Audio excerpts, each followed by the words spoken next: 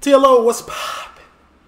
We are on Twitch. We are not live, but you can leave a like, comment, subscribe, turn on your post notification bells. Let's continue to grow the family from Chicago to the UK. Right above me, if we go live and you happen to miss it, boom, this is where the highlights will be. Don't forget, we do got Patreon, post Monday through Friday, and we got merch. And this is from Sky Boy. The professional footballer turned Stonebridge Gangster, Gavin Grant. So you're a professional football player, right? Making millions of dollars, way more money than you'll ever get as being a gangster. Being in the streets, way more, unless you like cartel level or something. And you want to be a gangster? Like, I don't even... Okay, let me hear the story. I ain't never heard of this dude. Why? Because you got your face banged over with your shank in your hand. Oh, what? You got your face banged over with your shank in your hand. Right now, this is your enemy.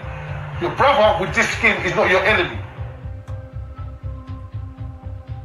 Make do with where you're from. Like, not everywhere is meant to be glamorous and all of that. Like, I believe my area was how it is for a reason. Beef I've got is man having beef with me, innit? I've got defense mechanism, and the best form of defense is attack. Oh, that's the new intro? Salute. Now today's story is about a man who had the world at his Stonebridge. feet.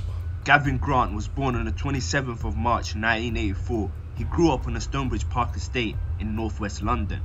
Stonebridge suffers from high rates of violent crime. It regularly tops Brent's crime tables and has a serious gun problem. So Gavin was a talented footballer. Due to his belief in his own ability, he put all his eggs in one basket, which was football. Right, That he was did the his right way out of thing. the hood. This dream, however, took a brutal setback when he was dropped from the Watford Academy at the age of 16. He was at the age of adolescence, with his hormones all over the place, which is especially dangerous in a place like Stonebridge, where other opportunities to make money are through crime. Plenty of explanations for teenage turmoil are available. It's normal for teenagers to assert their independence and explore I've seen their this limits, movie. taking risks, breaking rules, and rebelling against their parents while still relying on them for support and protection. This was sadly the case for Gavin. He and his friends residing in the Stonebridge Park estate formed a gang known as Thugs of Stonebridge. They called themselves the Suspect Gang. It was led by gang leader Damian Williams. This lifestyle choice by Gavin entailed living the high life of selling drugs, living lavish, and gangland shootings on rival crews. They say money is the root of all evil. As for all money-focused gangs, those at the bottom get envious of those at the top, regardless if they are part of the same team or not. Now, Thugs of Stonebridge member Leon Labastide, also known as Playboy, was a known drug dealer in the state. He was rumoured to have been involved in a burglary where he and two other accomplices robbed Romain White, which is another Thugs of Stonebridge member, for his drugs and money. Not too long after, This is a terrible gang with a lot of like y'all was y'all own ops. White informed Thugs of Stonebridge members that Playboy had robbed him. Damian Williams, being a boss, saw this as an act of treason and ordered to have Playboy killed because of his involvement. Now both Gavin Grant and Gareth Downey were tasked with the job of finding Playboy and killing him.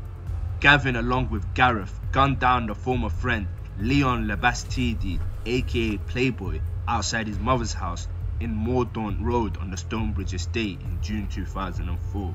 It do be your Now own this people, caused though, gun man. crime in the borough of Brent. That's how I be telling y'all, man. That gang ain't even, you know what I'm saying? Like, it be your own homies. To drastically Backdooring you, setting you up. Like, y'all hear rappers in America, they be like, I can play your man so to get you whacked. That's true. They can really pay your... Most people in the hood have never seen $1,000 all at once. Like... the rise in such a short span. Over 30 plus shootings were recorded from 2004 till 2005. One of those incidences involving Damian Williams, the boss of Thugs of Stonebridge and friend of Gavin Grant, being ambushed while sitting in his car when two rival gang members approached him from both angles and sprayed his vehicle. Luckily, he had survived the attempted murder. After the assassination of Playboy, this led to many tit-for-tat shootings from rival gang members who had previous affiliations with Playboy. No one was charged for his murder at the moment due to lack of witnesses coming forth. However, that wouldn't stop people from exposing who his killers were. One individual, Sean Sefanies, aka Fuzi, was a prominent figure in the Kingsbury area. He was rumoured to have posted threatening letters through several thugs of Stonebridge members' letterboxes to expose them for what they had done. This wouldn't sit well with many members, leading to thugs of Stonebridge members to look for Sean.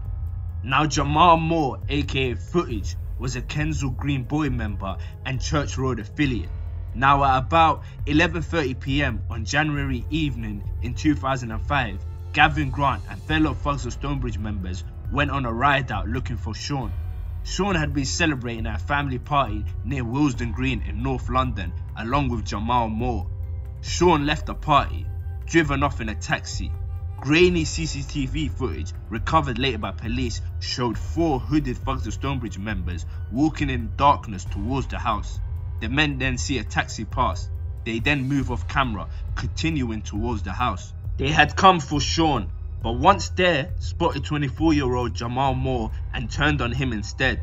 They opened fire. 16 shots were fired, peppering the silver Renault as he got out to get some beer from a shop near Willesden Green. Jamal Moore was hit in the chest and rolled down the hill. He called 999 on his mobile phone. "I need an ambulance, quick," he groaned. "I've been shot. I'm in the back garden, quick, please, I'm dying, please help." He is then heard naming one of the shooters. "It was Rufus, you know, Rufus shot me." Rufus, real name Roberto Parchment, was a known gunman in Stonebridge. Now after the shooting, Spider, real name Darren Mathurin, drove the car away from the crime scene and set fire to burn evidence. But his hair got caught on fire along with his legs. He was immediately rushed to hospital. What an idiot. You can't even dispose of the, okay. And later nicked for his involvement. Now in 2005, Gavin Grant, while juggling 2 different lives, managed to catch a break in his football career. He first signed for a non-league club, Tooting and Mitcham, before being signed by Gillingham, who were a League One side, where the league's top 100 earners earned around £7,000 per week. Gavin was finally a professional footballer while being responsible for the murder of 2 men. Gavin managed to make... So Gavin at 16 was kicked out, turned to the streets, and while trying to still get in football, he became like heavily involved. Then made it to one of the most lucrative paying clubs in his area or whatever, $7,000 a week. Do you know what he's gonna do? I know. Anybody that make it that's involved or that's still in the streets, that's now your gang got money instantly because he's gonna supply everything that's needed. He just whatever gang, suspect gang or they just became the most dangerous gang in the area because he got all the money now. It's time to upgrade everything. 10 appearances for Gillingham and scored 1 goal before he later joined Millwall, a famous club in southeast London known best for their bloody football hooligan culture and rivalry with West Ham. Now in 2008, while playing for Millwall, Gavin Grant was arrested and tried for the murder of Jamal Moore. Now remember how Spider was arrested for his involvement, where he was sentenced to 22 years for the murder of Jamal Moore. However, he later agreed to testify in court to decrease his life sentence on various charges. BBC News stated that 4 people are facing life. It's not even real life out there. It's just 22 years. You could have sat down and did that. Because what they give you, 2-3 years off? And now you're a rat for life. And still got to be in jail with that title. Sentences after Britain's first black supergrass gave evidence against them during a number of trials at the Old Bailey. Now what makes Spider's case unusual is that his deal came after he had been convicted in December 2008 of murdering Jamal Moore and had been jailed for life with a minimum tariff of 22 years. He subsequently did a deal with the police and the Crown Prosecution Service and his sentence was reduced to 8 years. In return, he agreed to give evidence at several trials. Now during the trial of Darren Mathurin, aka Spider, he claimed he was only the getaway driver in the killing of Jamal Moore, naming Romain White and Parchment aka Rufus as the gunmen. both from Kenton in North London, denied murder. However, they were sentenced to a minimum terms of 28 years and 27 years respectively. Gavin Grant was cleared of conspiracy to murder. Now Roberto Parchment, 24 years old, originally... I ain't gonna lie, Gavin had that money, man. When you in the streets, and the best investment is a lawyer. If you're gonna be in them streets, not chains, not cars, get you a lawyer, put him on retention or whatever it's called, payroll, and you good forever. He's gonna fight for you. Cause 9 times out of 10 in the streets, you're gonna see a big money at one point, and you might not ever see that amount of money again. So with that amount of money, I'm not condoning nothing, but I'm saying get you a lawyer with it. Put him on retainer. There it is. That's the word. Put him on retainer. Have yourself good for however long you can get good for. Because eventually, the feds come a-knocking, my boy. Convicted of Moore's murder, was found guilty again.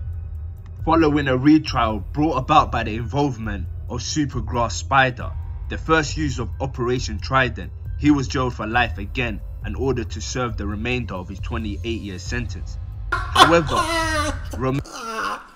hey, imagine agreeing to turn rat for a lesser sentence, then a retrial happened after you done ratted on everybody and you got the same sentence and had to go back in there and serve the exact same sentence. Like, that's messed up. That's all that for nothing. You done told on everybody. Now everybody in there, you're not going to make it out of there. Main White, 24, who had been previously convicted of conspiracy to murder, was cleared by a 10-2 majority verdict. Now Gavin returned to his footballing career. Millwall would sell him to Wickenby Wanderers, who would sign on a 2-year contract. He only played 10 times in 2 years and then later became a free agent. He got so desperate to get back to his footballing career that he signed for Bradford on a non-contract basis on the 26th of February 2010. He got bags of potential and is a good finisher, said former England manager, albeit caretaker, Peter Taylor, who managed Grant at Wickenby and Bradford, and said he's got an eye for goal, he's quick, he's an athlete, and he'll only get better. Unfortunately for Taylor, Gavin wouldn't, as he was later arrested for the murder of Leon Labastide, aka Playboy, in July 2010. Gavin Grant, along with boss Damien Williams and Gareth Downey, all stood trial for his murder. Now Super Snitch Spider once again gave evidence. He stood looking... Bro, at this point, Spider is working with the... Like, at this point, he is an employee of the government. Like he just was like, forget it, I might as well just keep snitching. Because I guarantee you, they was Tyson Fury and that man in jail. So he was like, man, I'm finna tell on everybody, huh? Again, for the third time. Tired, frequently chewing his lower lip. He said that after learning of the shooting of Playboy, he went to Damien Williams' house. I went inside and saw Gavin coming out of the bathroom. He'd been washing gunpowder off and water was dripping off his head. He saw me and the first thing he said was, "Is he dead?" I said, "I think so, he's on the floor." Gavin Grant, 26, who was still listed as a midfielder on Bradford City, was handed a 25-year sentence. Gareth Downey, 25 years old from Birmingham, received a similar term for murder, as did Damien Williams, who was 32, of Southwark, South London, for conspiracy to murder. Now let me talk you through this famous picture of Thugs of Stonebridge members. Spider, centre, with face obscured to hide his identity, with Damien Williams far left, the one with the tie, and Gavin Grant second from right, in the checked shirt, who was later jailed for murder. Now in 2009, Stonebridge member K Coke, who later became one of the UK's biggest ever rappers, dropped a track titled "Are You Alone Fam?", dedicated to dissing Super Snitch Spider, real name I remember Darren that. I Mathuru. remember this. Okay. The song sits at 10 million views today. K Coke made it clear that he was never welcome home, and if he was ever seen, he would be murdered on sight. Obviously. Some of the lyrics read, "I'm too street for you halfway crooks. Get guilty and try and pass they book. Spill beans cause their arse is shook. Real G's go and read that book. You feel me? Snitch. Now, Grant's conviction was a stunning success for Trident officers. As he was sent down, Grant was seen to be weeping. Only months before, he had been playing professional football, trying to resurrect a career that had stalled when he was 16. Because he hadn't made it with Watford, he went back to Stonebridge and hung around with friends and family there and got into wrong things. Then after the shootings, he tried to sort himself out, but it was too late. Man, once you out, man, even if you young and you out on like some school stuff, like, do your best not to come back. Say if you go away for college, do your best. You don't even need to come back if it's a vicious environment. Far too late. Cause bad always has a more of an appeal than doing good. Like, if we're being honest. And that brings me to the end of the story of Gavin Grant. Don't forget to hit that like. Salute, Skyboy. Appreciate this, man. I'm gone. Taylor, leave a like, comment, subscribe. I'm gone.